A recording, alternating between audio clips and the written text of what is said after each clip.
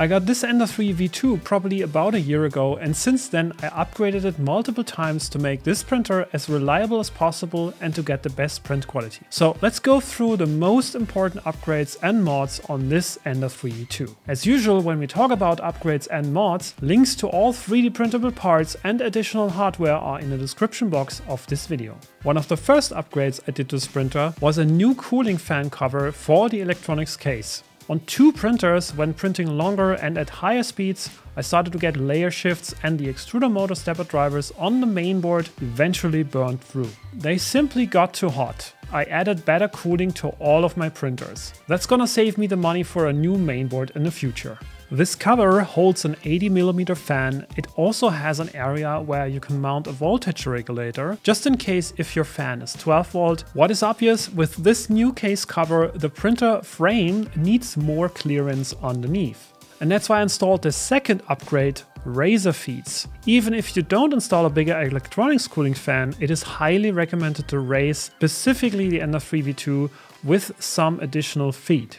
Both the case cooling fan and power supply fan are very close to the table surface, and there could be some overheating when you print for a longer time or the environment is generally hotter. I already mentioned this in another video. I really don't like these coated glass plates that come with the Ender 3 V2.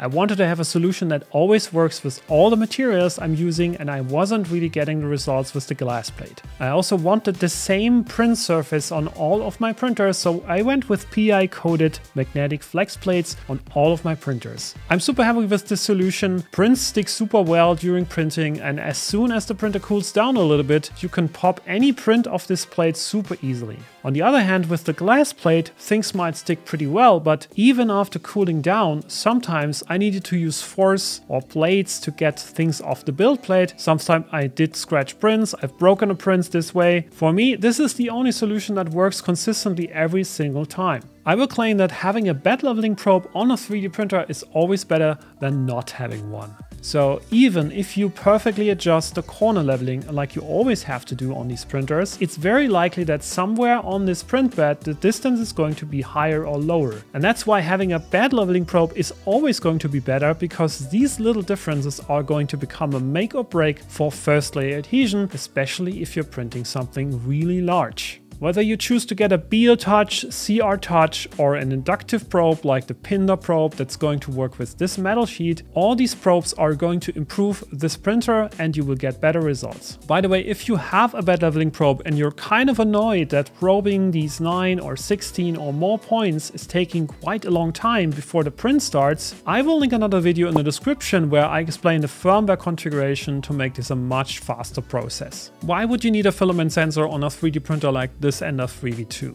If you're printing a lot, you will eventually run into situations where the filament on the spool isn't enough to finish the print. So somewhere during the print, the spool might be empty, so the printer should realize this and pause the print until someone comes to insert new filament. I'm consuming multiple kilograms of filament on this single printer every single week, and for me, it's a game changer. I wouldn't want to have a printer anymore without a filament runout sensor. There is two kinds of filament runout sensors. The simple ones, like this one here, will tell the printer only whether there is filament in the sensor or not.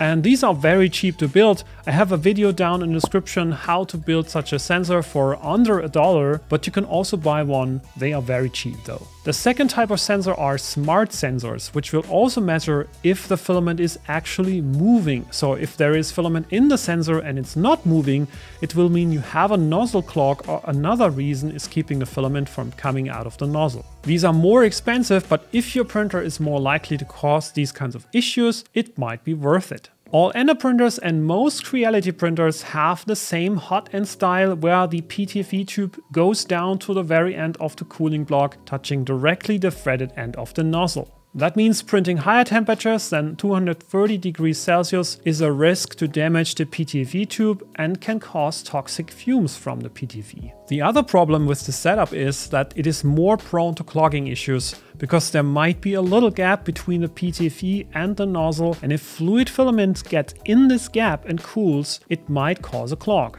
This happened to me so many times that I decided that I will swap out this section, the throat, to an all metal version from Slice Engineering, where the PTFE ends up in the first few millimeters and all the rest of the pass is all metal. It's also coated on the inside, so filament, even when it's a little warm, won't get stuck. The lower end is tightly screwed against the nozzle in the heating block, so there is never going to be a gap. I've also swapped out the nozzle on the NF3V2 for a hardened steel nozzle by Brosel. This is clearly optional, but if you're printing more abrasive materials like carbon fiber filament, or in general if you're printing 24/7 like I am currently, your printer nozzle inner and outer dimension will hold up so much better and you will get more consistent results over a longer period. I have installed BMG direct drive extruders on this NF3V2 and other printers as I wanted to get rid of the Bowden extruder system that essentially every Ender printer has, with the recent exception of the Ender 3S1. If you want to print all the types of materials, including flexible materials, at a reasonably high speed, I think there's no way around direct drive.